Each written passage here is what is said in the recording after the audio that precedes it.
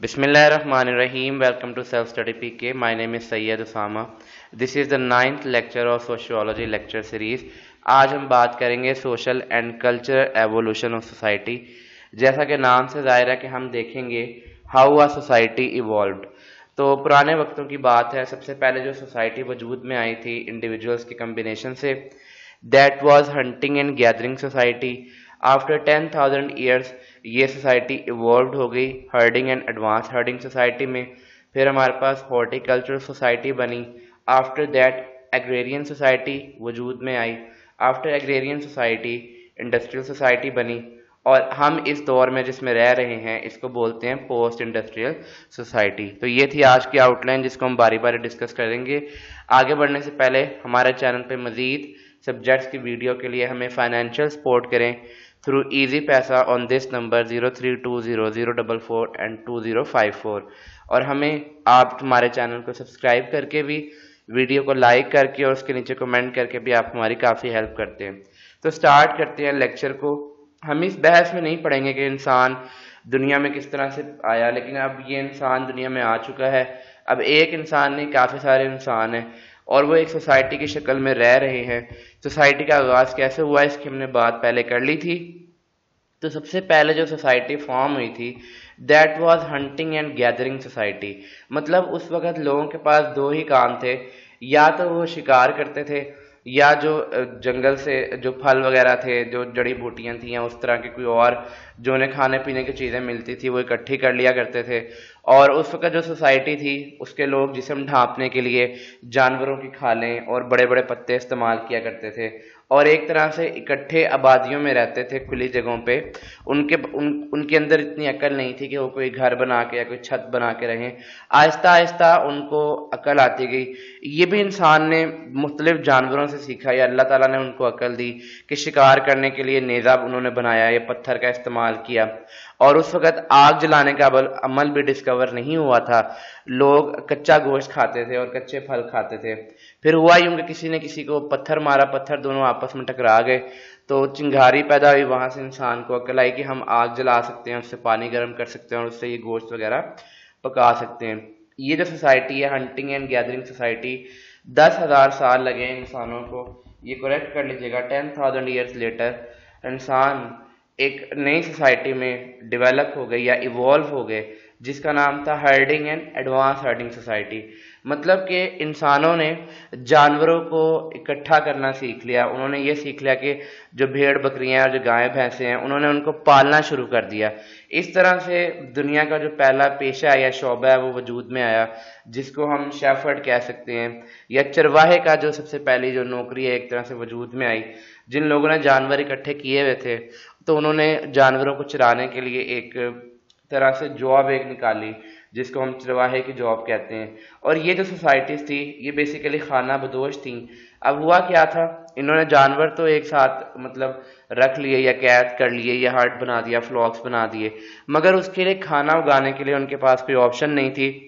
अभी तक इंसान को ये पता नहीं चला था कि जो फूड है उसे ग्रो कैसे करना है। सीड का कॉन्सेप्ट उन्हें नहीं था, अभी उनको इतना नॉलेज नहीं था।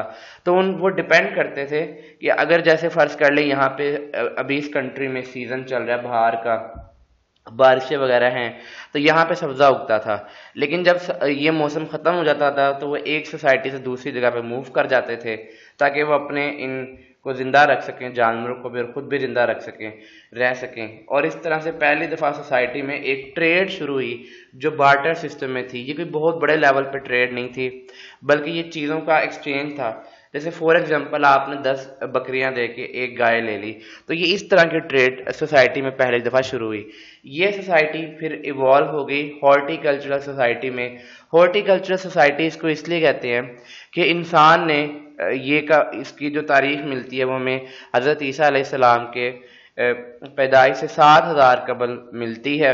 इंसान ने सीखा कि वो किसी तरह से खुराक को उगा सकता है, लेकिन अभी भी उसने बहुत सारे दरख्तों को उगाना नहीं सीखा था, बल्कि उसने ऐसी फसलें लगाना सीखी थी जो कि किसी लकड़ी को या कि जो उसकी शाख है उसको बो के ज़मीन में, जैसे गन्ना होता है उसका बीज नहीं होता, उसको हम कल्टीवेट करते हैं उसकी शाख से ही, तो मतलब एक तरह से इंसान ने छोटे लेवल पे बाग लगाना या फसल लगाना सीखी। तो पहली दफ़ा एक सोसाइटी वजूद में आई। इससे क्या हुआ, जब इंसान ने देखा कि वो इस तरह से मज़ीद खुराक उगा सकता है, तो इस तरह उसने सीड कलेक्शन शुरू कर दी। लेकिन अभी उसके पास कोई सीड का ऐसा कॉन्सेप्ट नहीं आया था, क्योंकि अभी उसके पास इतना नॉलेज नहीं था। अलबत्ता उसने खुराक को उगाना सीख लिया। उसने छोटे छोटे बागात और छोटी छोटी फसलें लगाना शुरू हुई। तो ये पहली सोसाइटी थी, हॉर्टिकल्चरल सोसाइटी, जिसने अपनी खुराक खुद से लगाई। पहले जो सबसे पहले सोसाइटी थी वो हंटिंग करती थी।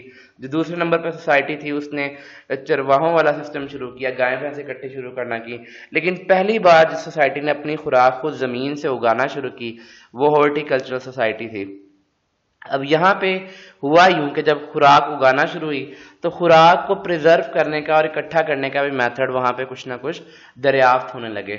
और डिवीजन ऑफ लेबर इस तरह से हुई कि बागात में काम करने के लिए, बीज पौधों की हिफाजत करने के लिए, फसलों की हिफाजत करने के लिए एक नया शोबा वजूद में आ गया, एक डिवीजन ऑफ लेबर हो गई। और यहाँ से फिर थोड़ा बहुत जो वो लगाते थे उसको एक शहर से दूसरे शहर में ट्रेड के तौर पे भी उन्होंने इस्तेमाल किया। जैसा कि शुरू शुरू में खजूरें और अनाज उन्होंने एक शहर से दूसरे शहर में ट्रांसफर किया। फिर बात आती है कि हॉर्टिकल्चर सोसाइटी इवॉल्व हो गई एग्रेरियन सोसाइटी में। मतलब एक ऐसी सोसाइटी जिसकी जो टोटल इकोनॉमी है वो एग्रीकल्चर पे बेस्ड करती हो।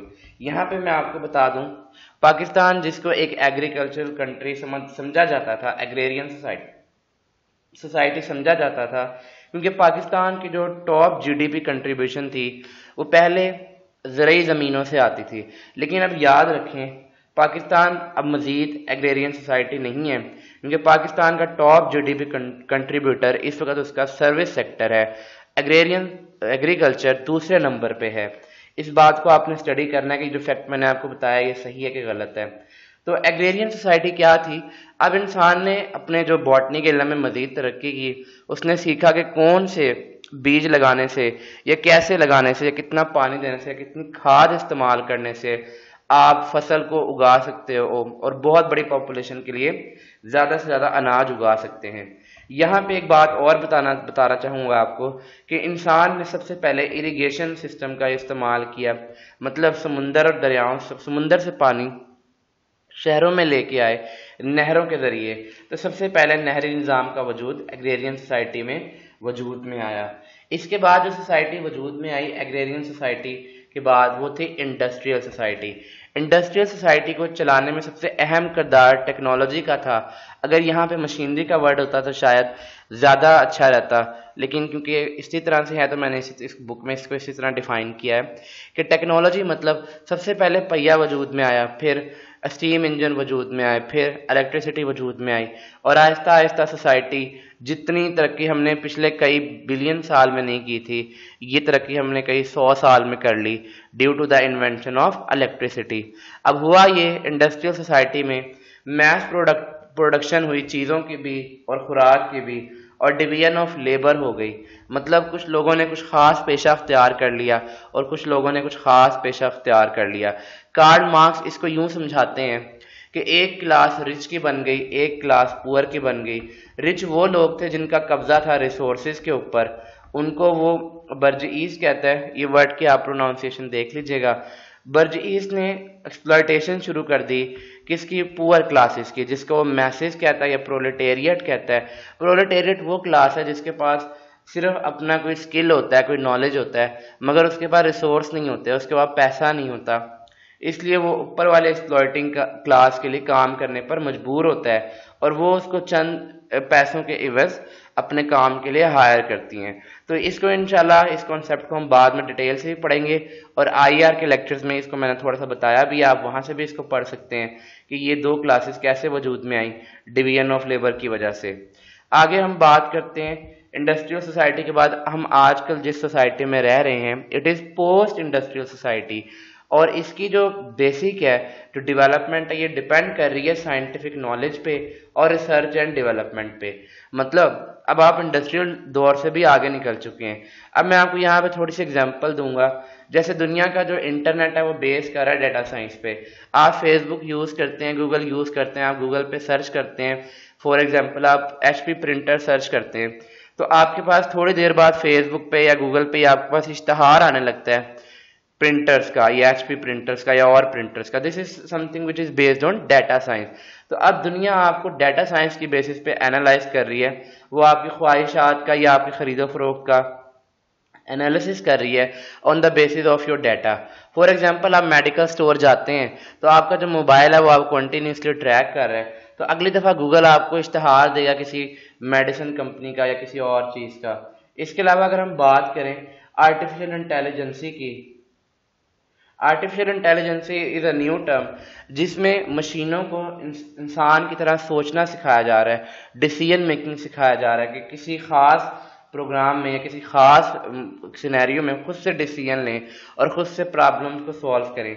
सेल्फ ऑटोमेशन की अगर हम बात करें तो अब जो मशीनें आ रही हैं वो खुदकार मशीनें आ रही हैं। साइंटिस्ट का सोचना ये है कि ऐसी मशीनें, ऐसी गाड़ियां बनाई जाए जो खुद चलें, ऐसी फैक्ट्रियां बनाई जाएं जो खुद चलें। तो बेसिकली पोस्ट इंडस्ट्रियल सोसाइटी में अगर आप शुमार करना चाहें तो तमाम डेवलप्ड कंट्रीज जैसे कि Russia, China, USA, European countries और इसराइल, ये तमाम की तमाम पोस्ट इंडस्ट्रियल सोसाइटी में शामिल होती हैं। तो डियर स्टूडेंट्स, ये क्वेश्चन आपके सीएसएस के पेपर्स में आया है, हाउ अ सोसाइटी इवॉल्व्ड।